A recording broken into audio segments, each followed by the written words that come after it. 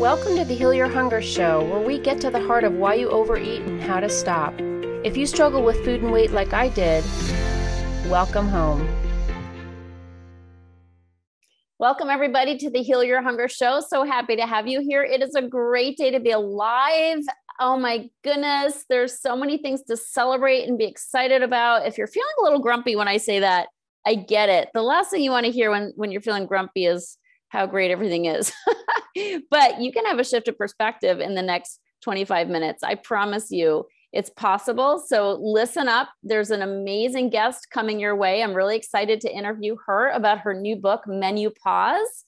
And also, there's really good things to celebrate regarding the fact that my TEDx talk just came out and it's viewable. It's on the TEDx website or YouTube TEDx.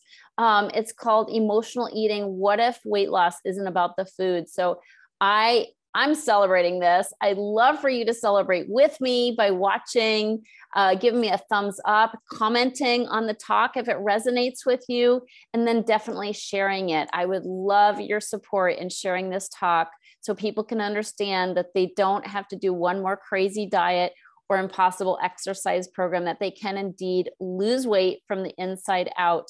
Because my goodness, haven't we all beat our bodies up enough with that diet roller coaster ride? I know I have. So yeah, so I'm excited about that. And that's my big announcement. Also, we do a lot of supporting each other in the Secret Sauce group on Facebook. So jump over to the Secret Sauce to End Emotional Eating now. And also, if you haven't yet taken the quiz, if you're not sure if you're an emotional eater or a food addict, you can actually take a free quiz and find out where you are on the spectrum. It's actually a spectrum. I think we're all emotional eaters to some degree, but where you are on that spectrum really is determined by two things: the level of control you have and the level of consequences you're accruing on account of your habits around food. So find out what your personalized score is, where you are on the spectrum of emotional eating and food addiction, and then what to do from there. And it's a free quiz. It takes like 2 minutes. So you'll find that at healyourhunger.com. And my TEDx talk is actually on my website as well. Super excited to have you join me today. So I'm going to jump in. My guest is Dr. Anna Cabeca. She's a triple board certified gynecologist, and she's been working with women to improve their health and to really have a happy and joyful menopause. Yes, it's possible. She has come up with so many solutions, several books. She's just a beautiful soul. She also has her own personal story of healing her hormone problems and supposed infertility. Literally, she was diagnosed as infertile, and she proved that to be wrong. So you're going to hear about that here. She's an amazing woman, and she has a new book coming out called Menu Pause. So you're going to hear about it here, and she's just a love. I just adore her. So let's tune in now. Thanks so much. Please share this show. Let people know that they don't have to diet anymore and they can tune into the Heal Your Hunger show instead. So thanks for being here with me. I'm excited about this episode. All right, Dr. Anna, so happy to have you here. Welcome, welcome. Thanks for having me, Tricia. It's great to see you again and to hang out together. Yeah, great to see you too. I adore you and all the really magical work you do with women and women who struggle with hormone health and menopause. So, and I'm on the cusp. I just, I'm still getting my period. I'm kind of late for I think, in the what I read, but I'm happy about that. I also read that's a good thing. So it's a very good thing. It's a very good thing. Yeah. So, but this is such a hard time for people. And will you talk a little bit about how, like, you've written several books and how you came to this new kind of aha and way that you want to serve women? Yeah. Thank you. I think one of the big things, certainly, like we say, menopause is a hard time period, perimenopause, postmenopause. I always say menopause is natural, but suffering is optional. And having known what's made me, experienced it, our mess becomes our message. And that's certainly true in my story and my journey, of which I wish no doctor the journey I've been on to learn what I know. Yeah. So for those who haven't heard our shows before together, will you just kind of backtrack and share a little bit about your personal journey? I think that will be helpful. Yeah, yeah. So at age 39, I was diagnosed with early menopause. And here I am, a top university trained OBGYN. I trained at Emory University in Atlanta, Georgia. And I'm diagnosed with early menopause infertility by one of our leading reproductive endocrinologists. I was told the only way I could have another baby would be egg donation. And for us, my family at that time of our life, that was devastation on devastation.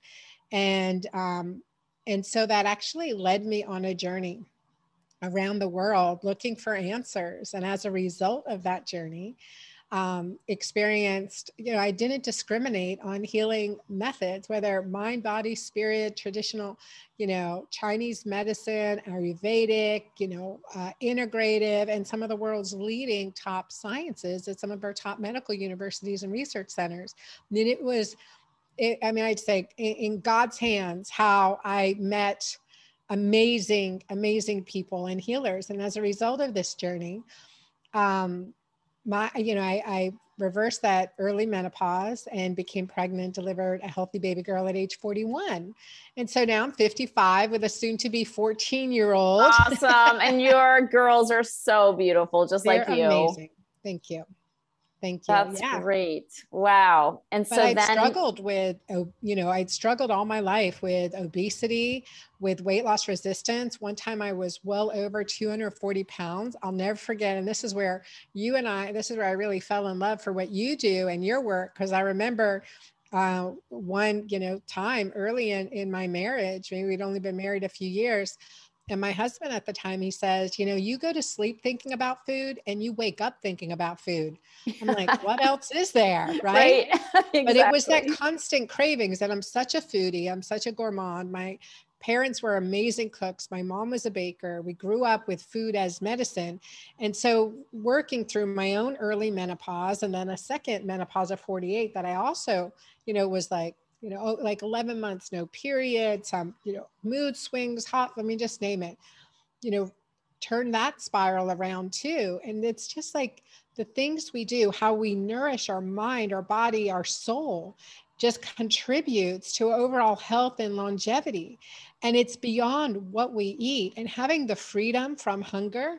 I mean, I just can't say enough about your work. I mean, that's game changing. And that's where implementing what we eat for hormone balance, because willpower is physiologic.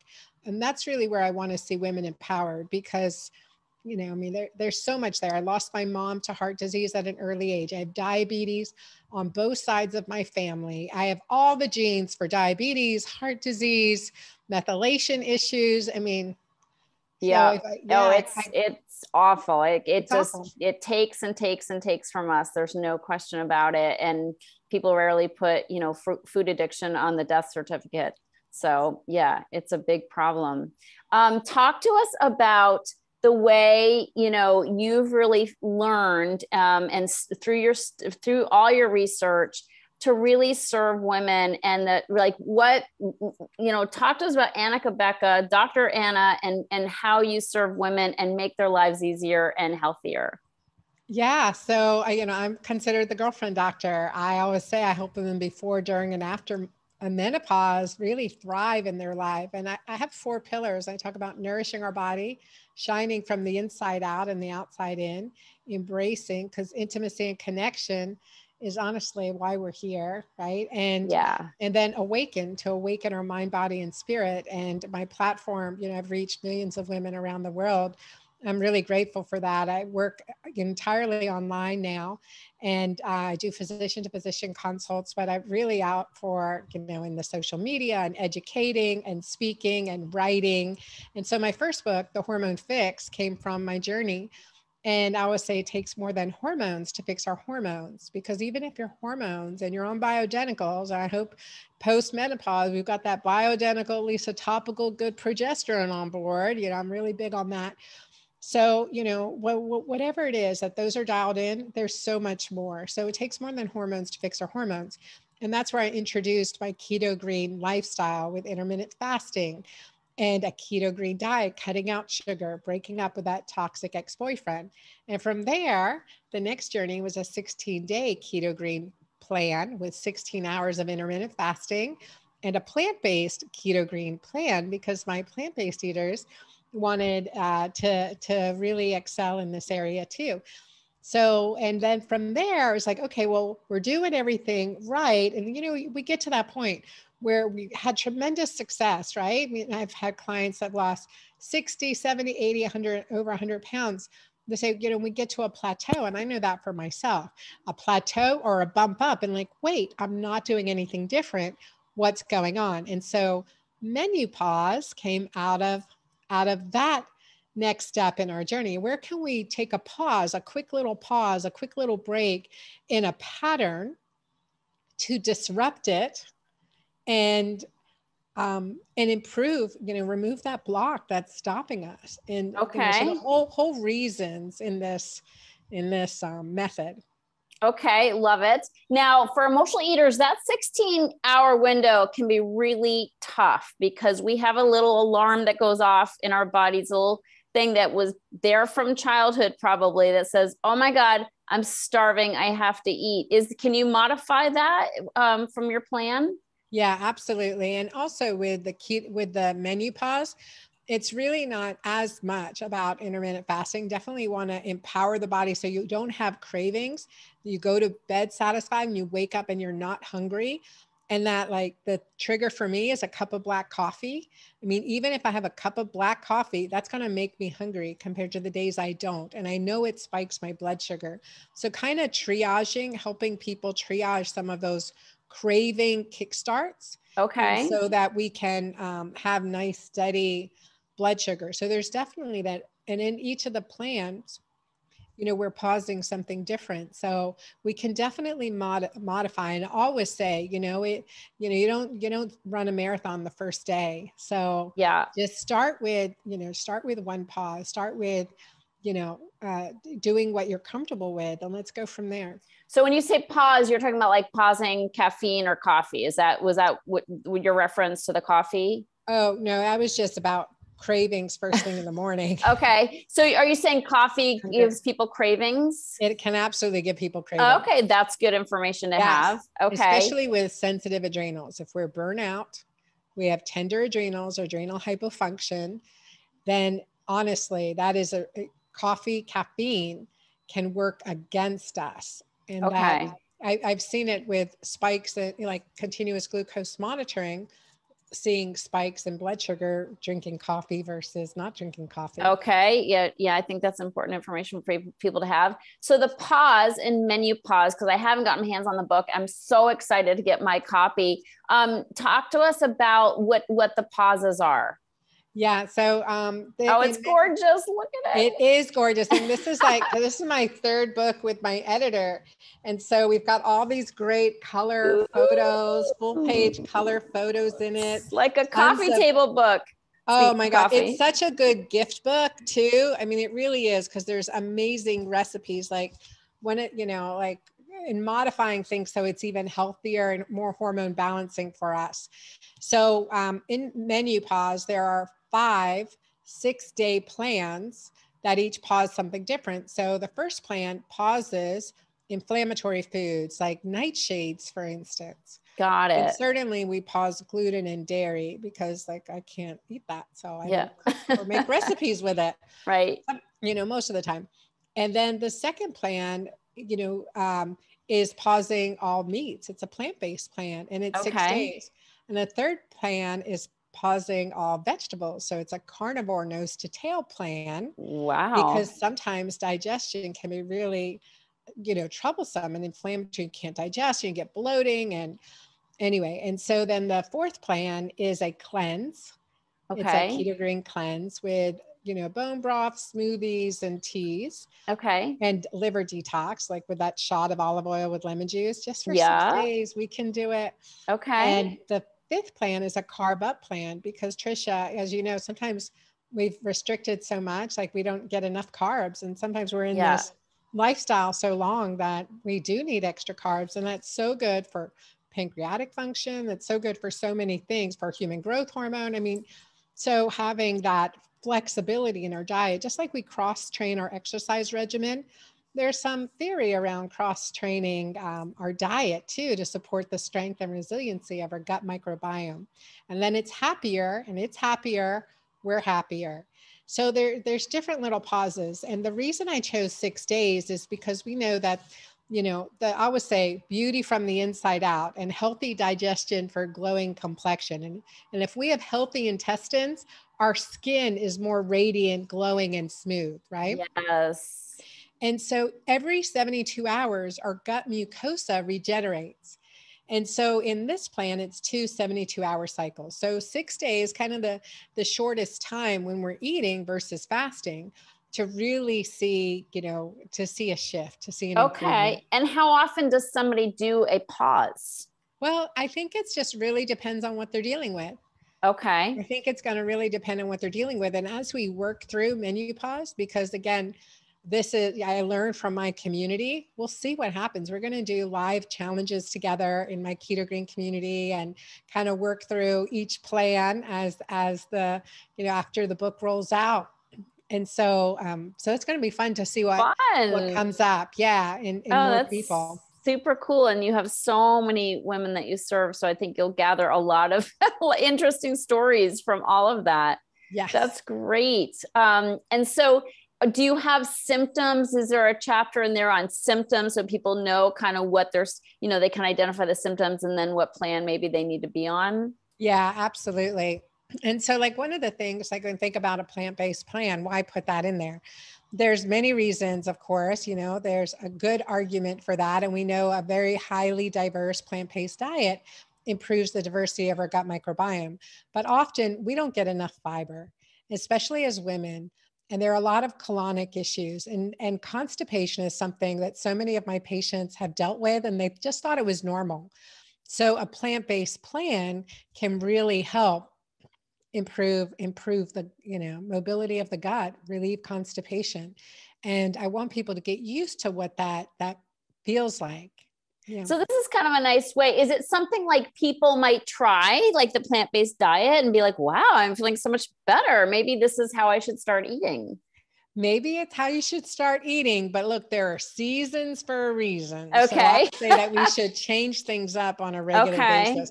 I think what happens a lot, especially like, in my Keto Green community, I have amazing recipes, and we'll give you a link to some bonus recipes that we can give your audience too, that of course has some good, like very like less than 5 grams sugar, healthy dessert recipes too. Okay. Like I said, I'm a foodie, and it won't trigger our food addictions.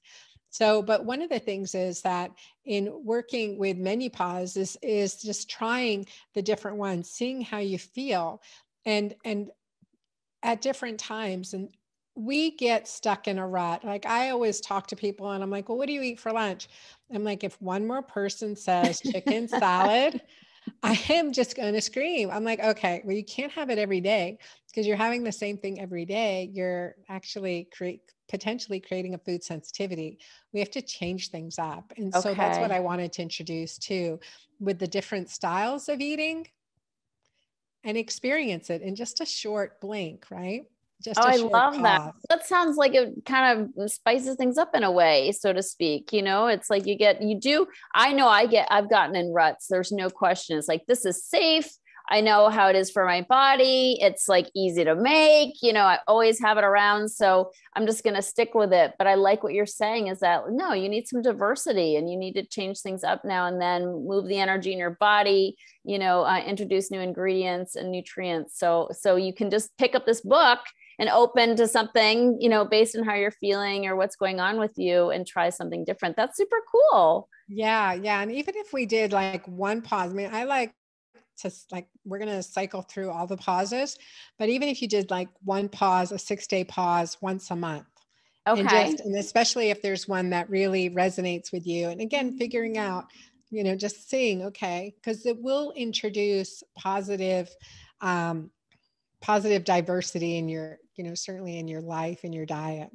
Awesome. I love it. Well, thanks so much, Anna, for coming on and talking about this amazing. Your books are so beautiful. They're so instructive, so healthy, and I know they're going to help so many people with various issues that they're having. And, especially with emotional eaters, we've done a lot of damage to our bodies and we need to heal. So on every level. So thanks so much for bringing your wisdom and for all your hard work. Cause I know writing a book is no easy feat at all. Not to mention all the recipes. So bless you and all you're doing. I just love you and your community. So thanks for coming on to talk about all this. And we'll put the gifts in the links in the show notes for everybody to access as well. So let me give you my final question, okay, before we peace out. And that is, this being the Heal Your Hunger show, what is your deepest hunger? Ooh, my deepest hunger. Tricia, it's a good question. Let me think of this a second. In the moment, it changes, of course. I just think it's like my deepest hunger, the first thing that comes up is for more. It's just like for more. Like I love life. I love my family. I love my community. I love being involved. And that's what it feels like to me. I love it. I just want to keep doing more of this. Yes. Joie de vivre. Joie de vivre. Beautiful. Thanks so much, Anna, for being here. And thanks for everybody for tuning in. If you enjoyed this podcast and want to get free support, insider health info, exclusive invites to events, and more, visit healyourhunger.com.